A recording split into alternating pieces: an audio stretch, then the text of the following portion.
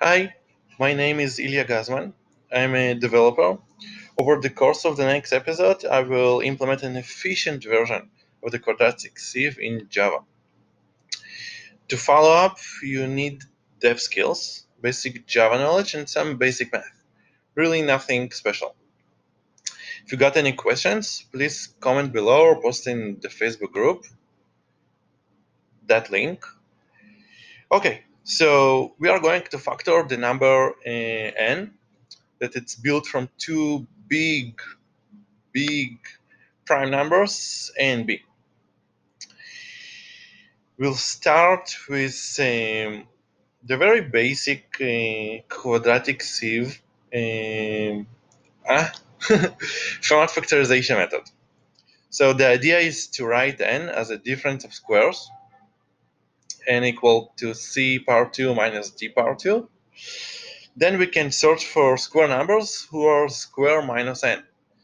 It's also a square. So c power 2 minus n, we hope it to be a square. Okay, so let's just jump into the Java implementation and see how it works. I'm going to, since it's the first episode, I'm going to work on some project setup. I'm using OpenJDK 14, but you can probably run it with Java 8. Okay, so let's call it quadratic sieve running on Java. Okay.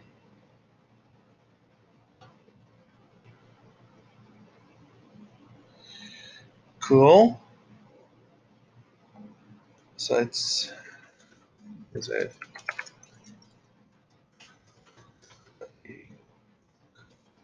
save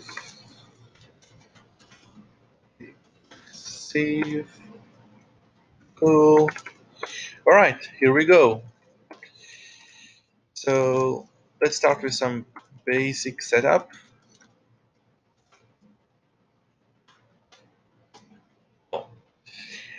We are going to factor big numbers, so I'm going to work with big integer, talking about some a, or let's call it a, and b, whose multiplication is equal to n. Now a will be some random integer with, let's start with 10 bits size, random. Cool. And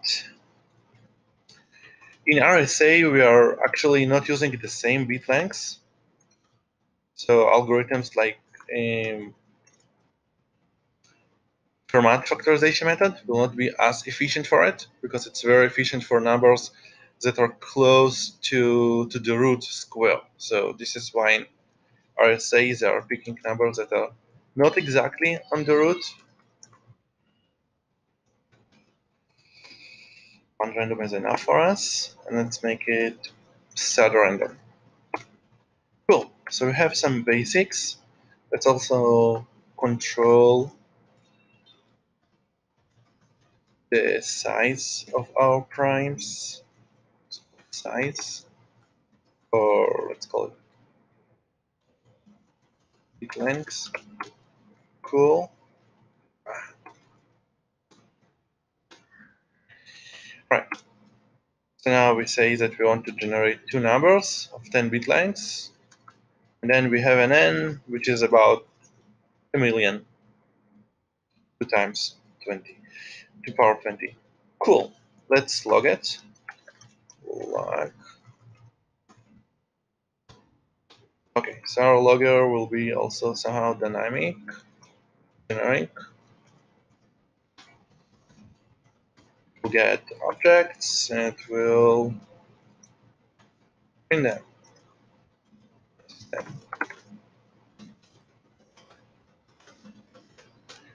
Cool.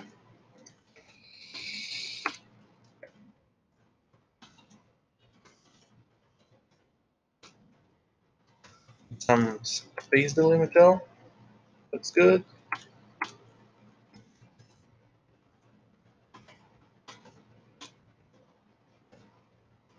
All right, so we have logout. Let's log A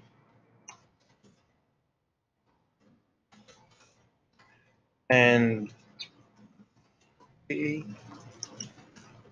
and N.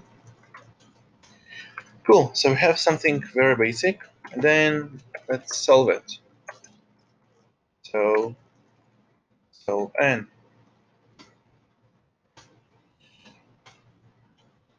And let's convert it to something more elegant, so we don't see all those logging.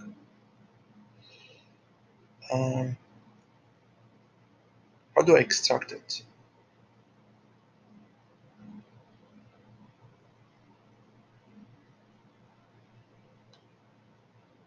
I want to extract the basic class.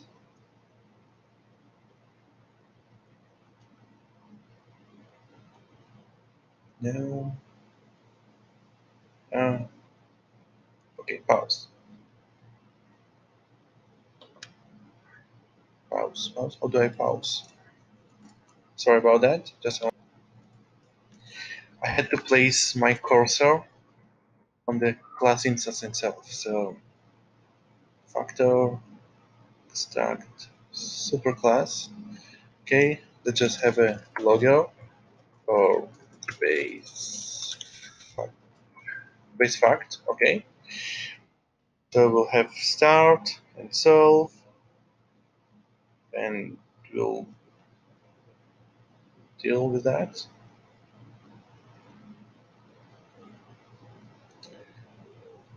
Cool. So now everything is here. We just need to turn solve into an abstract method.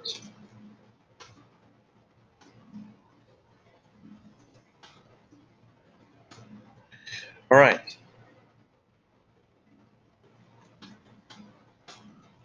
Awesome. So now we are ready to start working. Let's go with a Fermat factorization method. So we'll start with n square, or we actually set it random. So let's pick random number. So big integer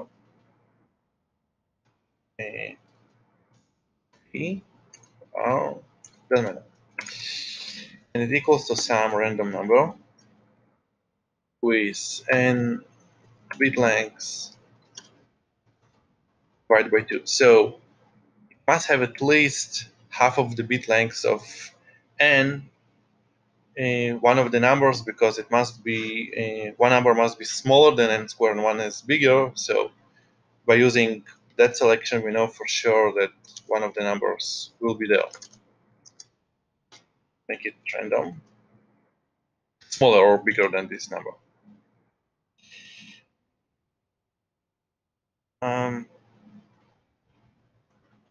Right.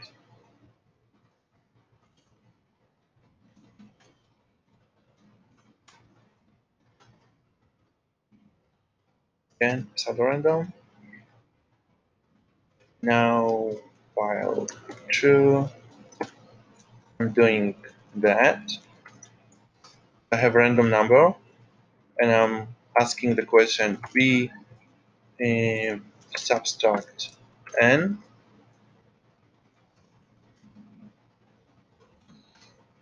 Is it a square?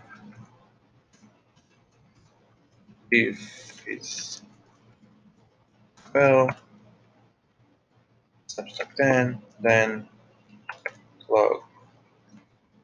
I don't have access to log. Okay, then log on it, and the solution is going to be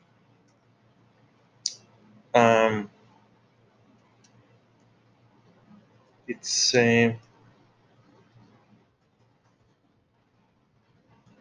actually b power 2. Okay. So the solution is going to be b add that number, which is called A. So B add A square with our solution.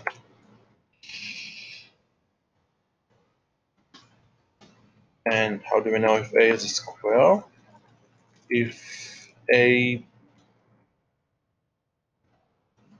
square is equals to A power 2. Alright, let's see if it stops. We just runs forever. Test 1. Run.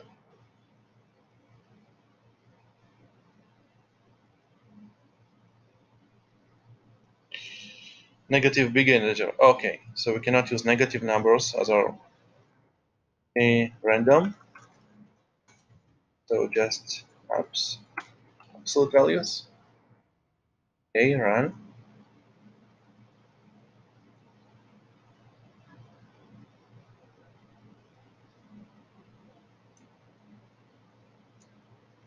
So A was negative. A was negative because that value was smaller than square. So let's add 1.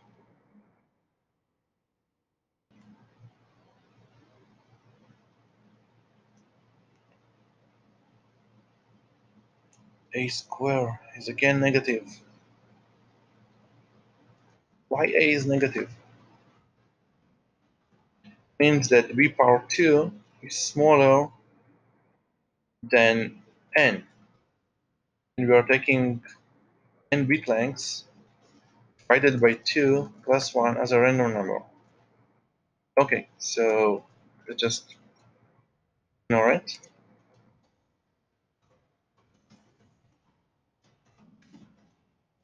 A compared to 0 very smaller than 0, then return false. Okay, how about now?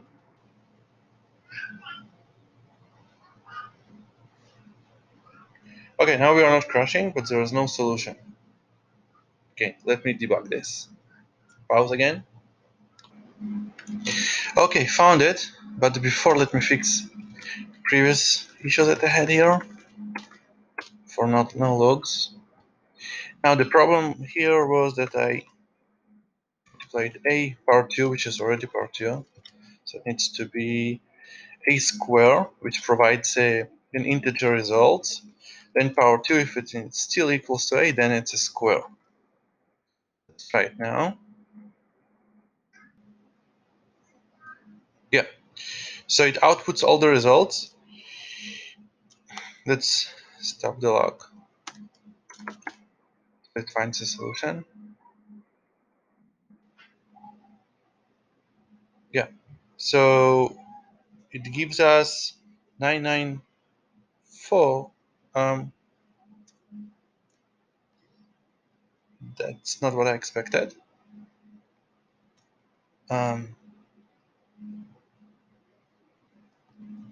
Let's see several outputs. Okay.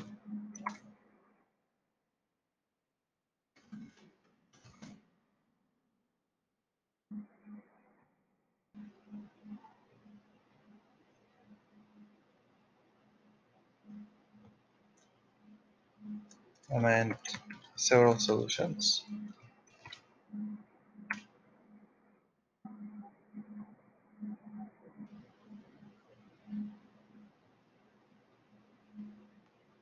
Okay, so none of those is the actual result. Subtract.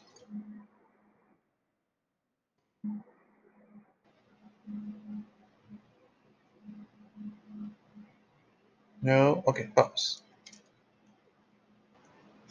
Okay, this is a funny one.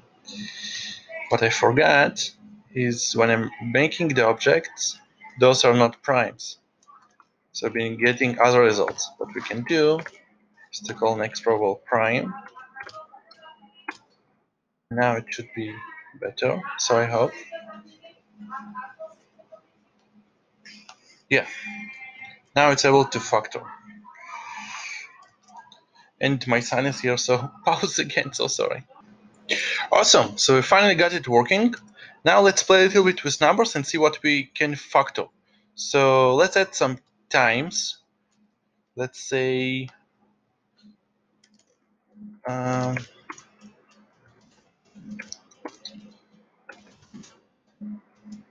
start time. It's going to be system runtime, and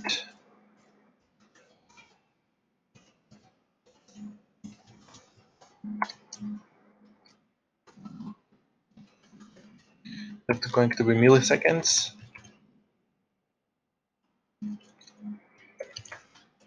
Actually, that means starting time. This is what we want. Those are the milliseconds since the application is started. And let's print it. So milliseconds. Let's do it like that.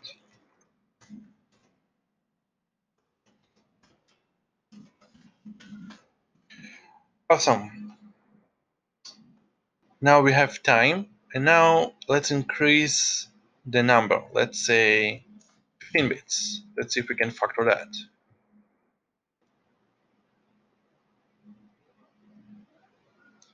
Yes, we can, and pretty fast. Let's go up 20 bits.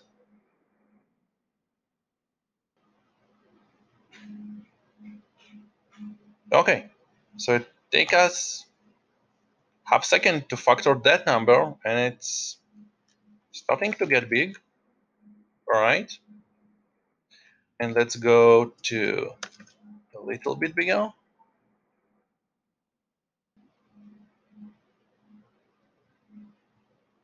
Okay, so it starts to take seconds to factor numbers of 22 bits, which is awesome. This is the first method. In the next episode, I will talk about improvements that we can add on this method. I'm going to upload the code to Git, and you will see a share link in the description of the video. So see you next time. Bye bye. Oh, and don't forget about the Facebook page and likes and comments and all those stuff. See you now.